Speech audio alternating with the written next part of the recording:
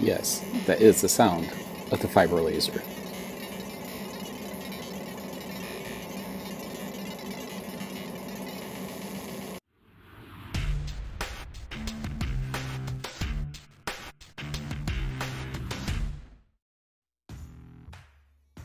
ComMarker reached out to me and asked if I wanted to take a look at their new 20-watt fiber laser. I said, sure, why not?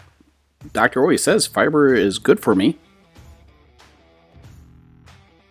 At the release of this video, currently the ComMarker B4 is only available on Kickstarter. And as of today, it has 67 backers. It has a modest pledge goal of $10,000, which makes me believe that this is more of an advertising campaign more than anything.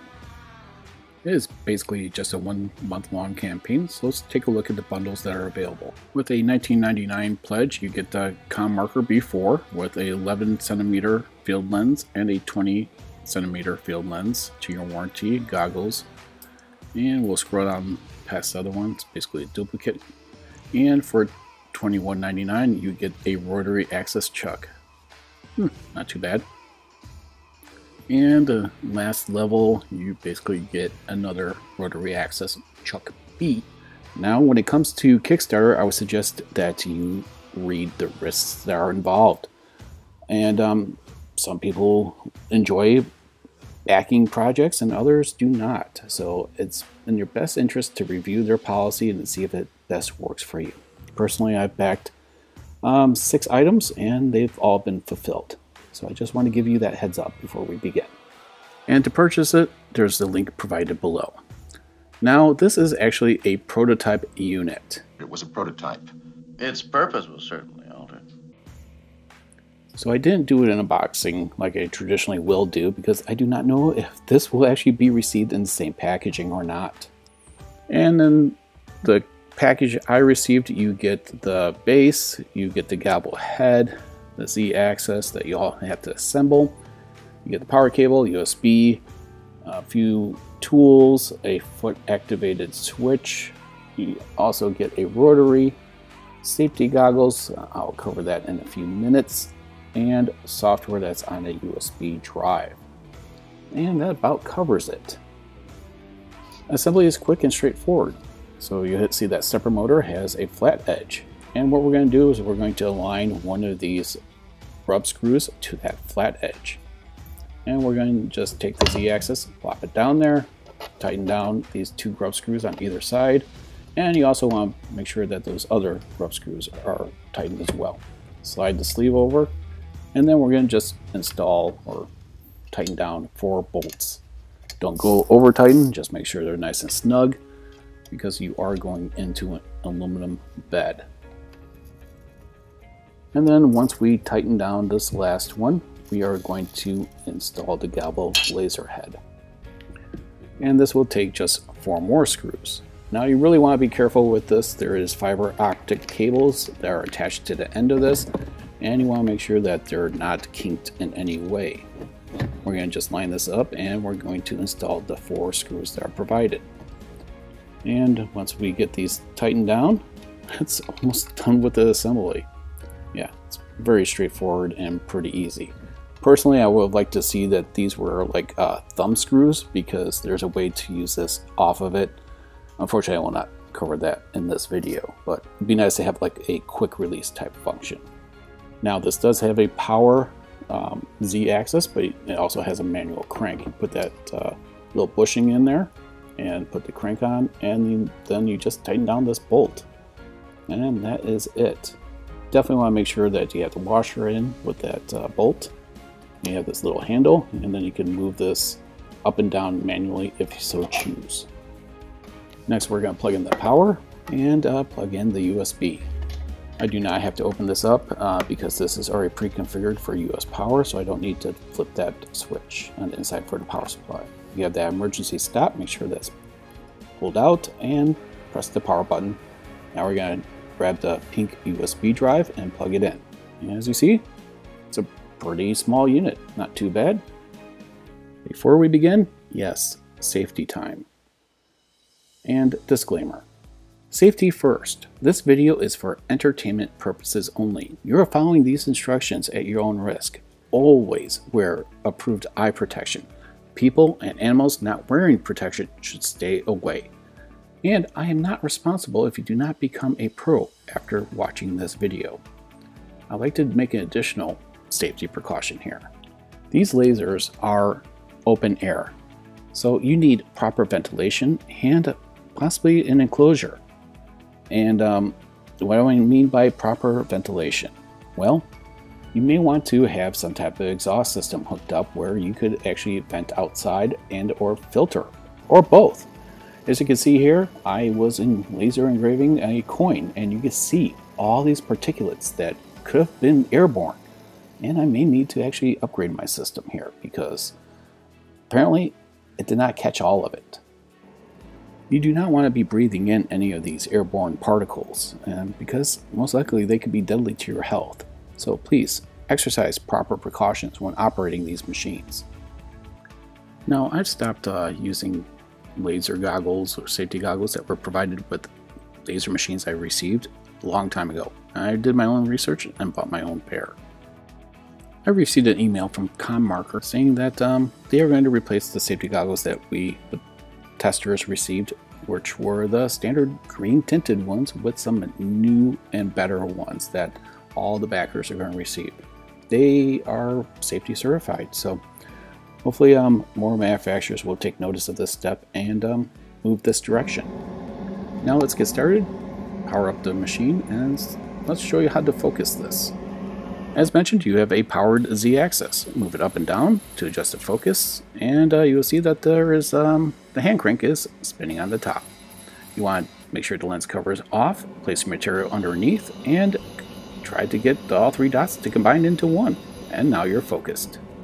Now let's install the driver for your laser. You're going to open up Device Manager, you're going to click on the unknown device, and we are going to make sure the USB is plugged in, and we're going to go ahead and search for the driver. Go ahead, go to your USB drive, click on Windows 10 or your operating system, and then click Next. You're going to agree to install the driver, and that is it. You're all set. The driver is now installed, and you get all the beeps for verification for Windows. Now with EasyCAD, we're going to copy the software folder, and we're going to just place it wherever you want on your machine, because you don't want to be running EasyCAD off the USB drive. And you're just going to copy it and paste it, create a new folder if you like, and then we will actually launch EasyCAD through that instead. There's really no other installation needed. Now you can create a shortcut if you so choose, and then we're going to just launch EasyCAD EXE. Find all that gobbledygook, hit OK, and now it's going to launch. Now there's plenty of tutorials out there on the YouTubes on how to use it, but let's make sure that our laser is aligned. I'm just going to create this circle here, and I'm just going to resize it a little bit here. Let's see, maybe go a little bit smaller and do, let's say 40, and then we're going to click on the arrow, and then we're going to click center. Basically, we just want to make sure that our laser outline preview matches the engraving. So what we're going to do is actually check the box show contour and then hit the red. So once we do that, we show contour, hit the red, and then we can mark it. And now we can see our line and hit the read again, and you can see that we're off by maybe like 2 millimeters. Now we can adjust that. You click F3 and open it, and we are going to adjust our offset for our X-axis. And let's just bump it like 0.5 millimeter, and then we could test it again to see if bumping it made any difference. We're going to do the red outline, and then we're going to just do another mark. We enable the red contour outline, and then we're going to hit mark, create a new mark, and now we're going to hit red outline again for the contour, and we are now aligned. Now let's before we begin, let's see who our video sponsor is for today. And today's video sponsor is PCB Way. Are you looking for a PCB? Well, look no further than PCB Way. They're their one-stop shop for your PCB and manufacturing needs. Want to just generate a quote? It's pretty simple. Then you could do a standard PCB, advanced PCB. You could do a FTC rigid flex PCB. You could do some assembly, and you can also do SMD stenciling. But that's not it. They also offer CNC and 3D printing. It's literally a one-stop shop for all your needs. You're looking for a little project to do? Look at the shared projects. And you could go ahead and basically order a whole kit and just do a little project that someone else has created. It's a great community section to share your ideas and have other people build the projects that you are working on. And I would like to thank PCBWay for sponsoring this video. Now let's continue on to the ComMarker 20-watt fiber laser. Initiating laser. Now ComMarker is advertising some very fast speeds here. So let's test it out. We're going to open up this Star Wars Azteca Calendar here. And we're going to just resize it to about 40. It's off screen. And now we're going to just go ahead and center it. And there we go. Now we can see it. And let's go ahead and change the default settings here on this pen. Right here, it's the black pen. We're going to change it to 15,000. The power of, let's say, 85. And then we'll just do frequency 20. That's fine. I don't think frequency really matters for this part as much. And then we are going to add some text below. Let's just put in the parameters that we have for this engraving. So that way I have some visual reference on how it looks. Now, since this is a vector file, it's going to go really fast. You're basically just doing all lines. If it was doing anything like for hatches, like filling it in, sure, it would take a little bit longer. So as I'm putting these parameters here, let's go ahead and apply them. And let's go ahead and resize this a little bit and bring it down. Now I'm doing 3 different tests here. This is the one that's full-on max speed, and I have 2 other tests. We're going to run them all at the same time on this video, so you have a visual comparison. Now I won't be fair a little bit because there's one more character in this, and actually 2 of them than one of the others, because one was 5,000. So let's see what the comparison is with speed here.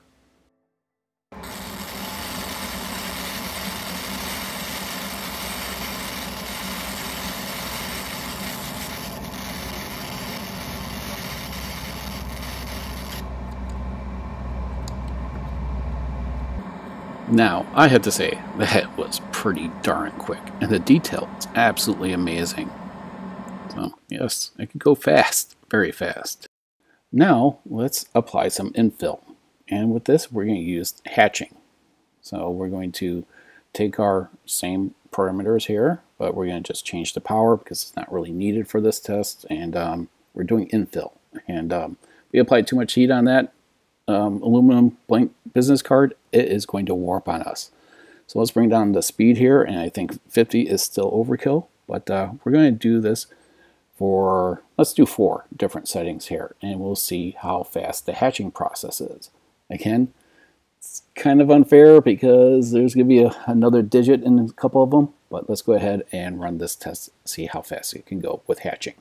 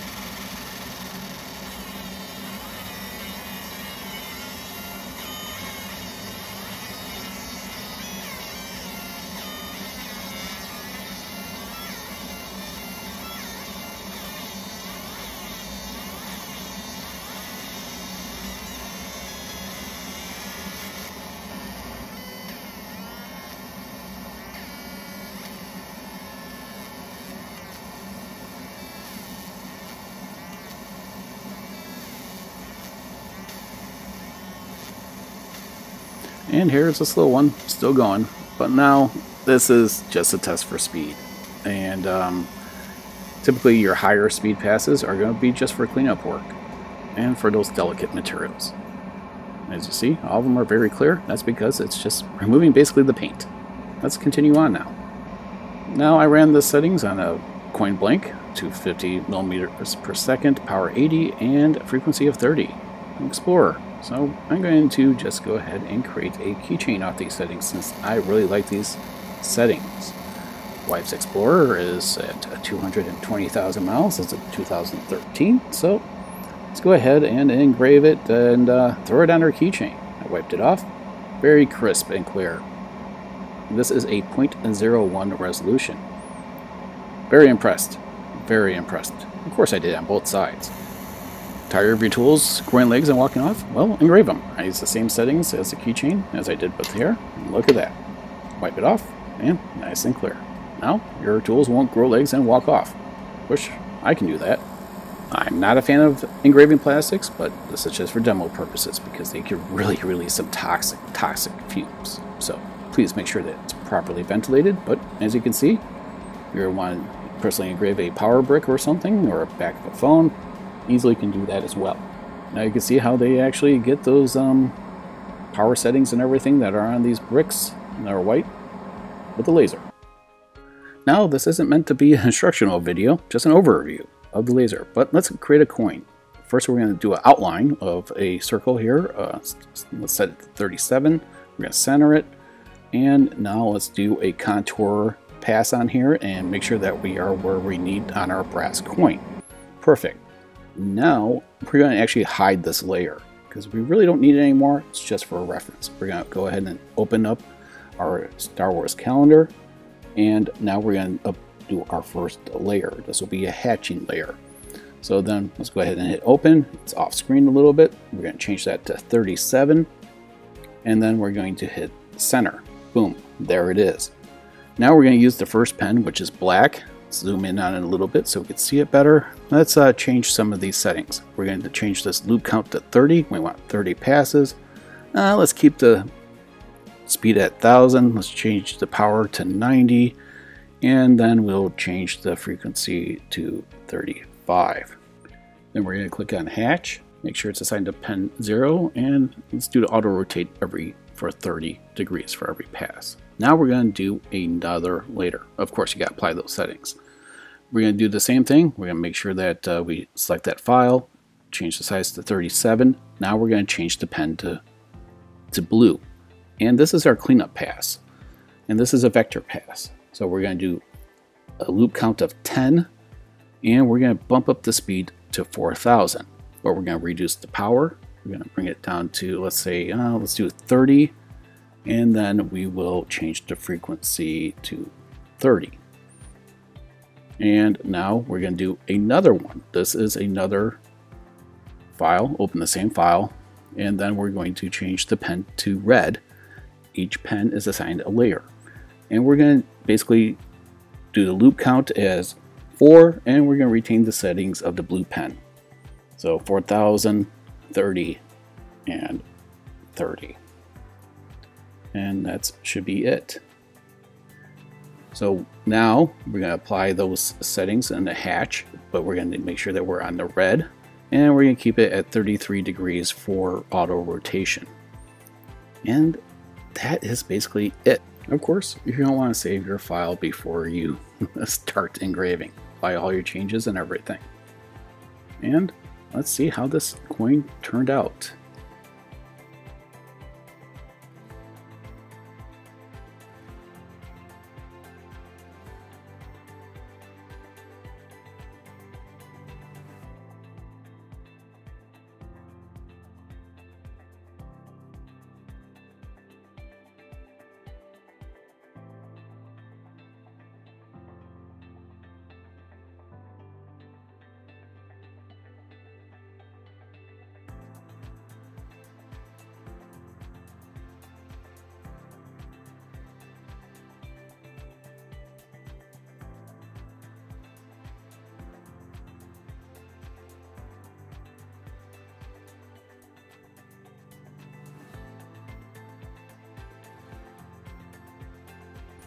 have to say, for my first attempt at really doing a coin here, this level of detail came out rather nice.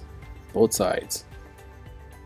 I could have lined it better for heads and tails here, but otherwise, you can see how deep it engraved, and the accuracy of 0.01.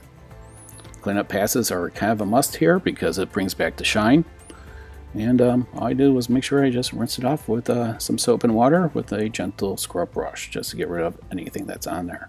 But here it is with just some high contrast here, so you can see the dark detail here on both heads and tails.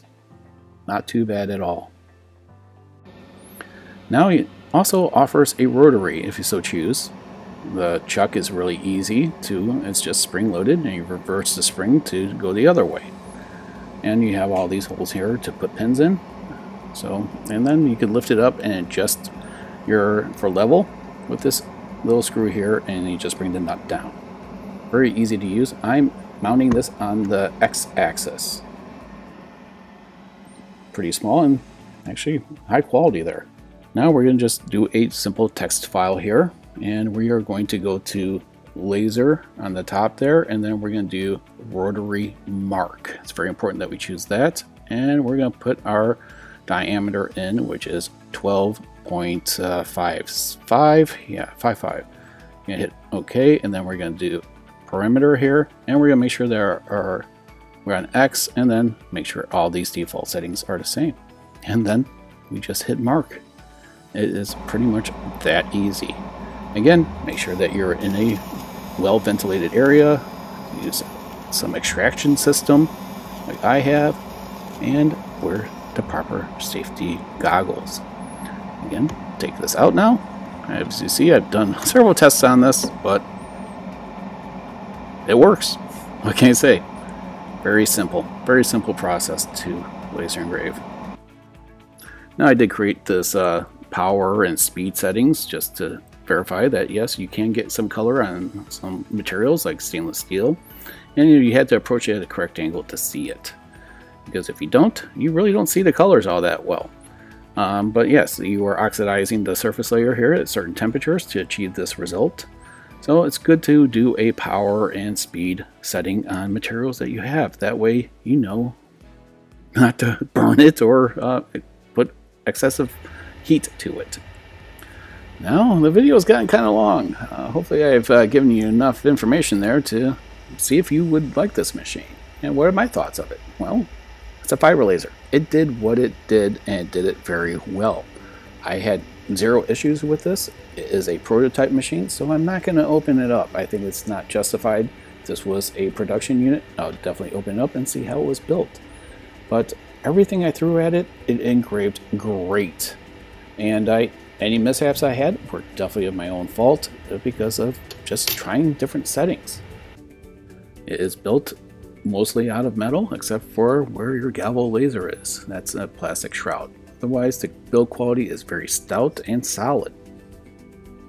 Now, one of the major problems I have with it is the bed. You know, where you could fasten down your material. It's all open down there. So particles will definitely fall in there, and you don't want any of those particles to really fall in there. So I would think that they should have some type of substrate in there or something to help get that out of there, because otherwise you're going to have to periodically open it and blow it out, any of the dust, contaminants, or whatever, and because you just don't want it to interfere with any of those precision electronics inside. Now, what is it compared to with other lasers on the market? Well, I could speak with personal experience on this one. I backed on Kickstarter the Mr. Carve M1, and for a few $100s more, you get the ComMarker B4. Now, let's take a look at the Mr. Carve M1. You get a 1064 nanometer 2-watt laser module that's affixed to a galvo head. It uses a similar app to EasyCAD called CCAD, and you can adjust frequencies and everything just like a traditional fiber laser. However, you don't get also the option for, on this version, a rotary access also. So between having 20 watts of power, the rotary axis, and sure, it doesn't have the resolution of the Mr. Carve M1, but man, you get a lot more bang for the buck. So I really hope that I've given you enough information if this is the right first laser for you. And if you're looking to back it, again, the link is in the description below, and please, read through the Kickstarter obligations and, risks that are involved with backing a project. So I really appreciate you tuning in to Tripod's Garage. Please have a wonderful day, evening, or weekend, or whenever you decide to watch this video. Thanks again for tuning in. See you the next time on Tripod's Garage.